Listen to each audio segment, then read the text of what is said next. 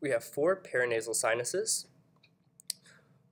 Located medially in the frontal bone is the frontal sinus. We've cut out this rectangle here so that you can see where it is located.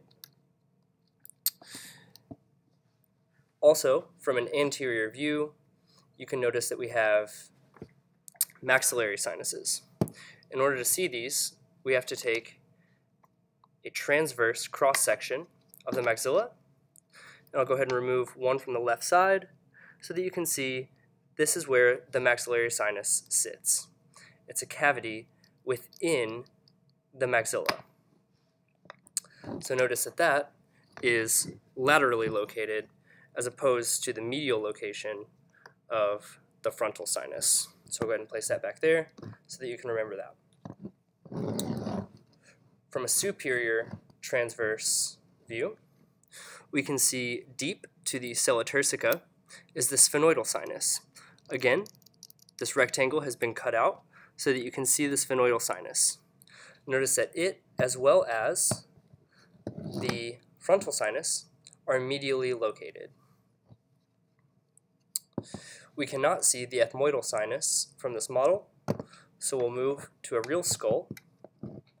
And you can see it slightly here. As the bone has worn away, you can see it's a lateral feature of the ethmoid bone. So this is the cribriform plate. The crista galli is the most superior anterior region of the ethmoid bone.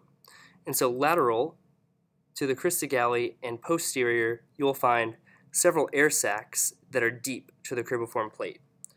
Those are the ethmoidal sinuses. It's a bit easier to see in an isolated ethmoid bone. So here, again, our landmarks, we have the crista galli. The cribriform plate would be here. And then these lateral features where you can see holes, those are the ethmoidal sinuses. Now if we look from a sagittal cross-section, you can only see 2 of the paranasal sinuses, the frontal sinus as well as the sphenoidal sinus. So this is the forehead region, this is the frontal sinus, this is the pituitary gland. It sits within the sella turcica of the sphenoid bone, and deep to that is the sphenoid sinus.